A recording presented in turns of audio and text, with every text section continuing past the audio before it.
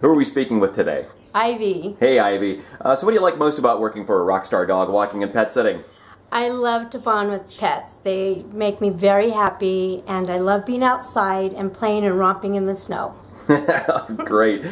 So do you have any special training? I do. I'm a vet tech assistant. I'm a professional dog groomer, and I used to work for the Humane Society as a dog trainer. Oh, fantastic. Do you have any pets of your own? I do. I have a Siberian Husky. His name is Coda. He's 3, and I have a 12-week-old puppy, and I'm going through puppy training with him. Oh, that's exciting. His name is Drifter. Drifter. Well, great. And do you have any other special hobbies or interests? I do. I'm a jazz flute player.